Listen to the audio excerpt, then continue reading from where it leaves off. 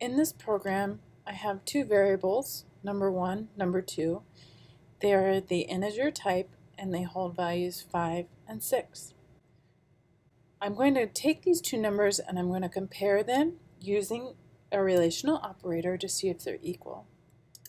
Whenever I run this program, I'll see down here my answer is false.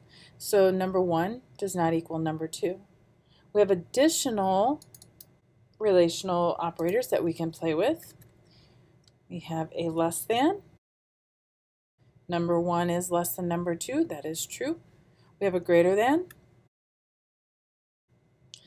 5 is not less than 6, so that returned a false.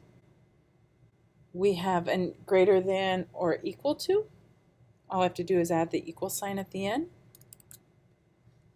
And I should expect a false for this statement as well. And I also have a less than or equal to. And that one is true. There's one final one, and that is a not equal. I should anticipate that this comes back true. Save, run it, and it is true. So this component is being evaluated to either be true or false each time, and it's printing to the console. I have a special data type called a Boolean data type that I can use to store whether it is true or false. As you'll recall, this was true.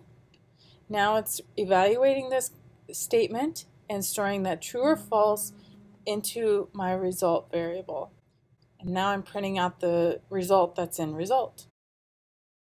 Now I'll see true, true, and false. Boolean variables will become much more useful whenever we start learning about how to make decisions and loop through Java. Do remember that they can only hold one of two values, true or false.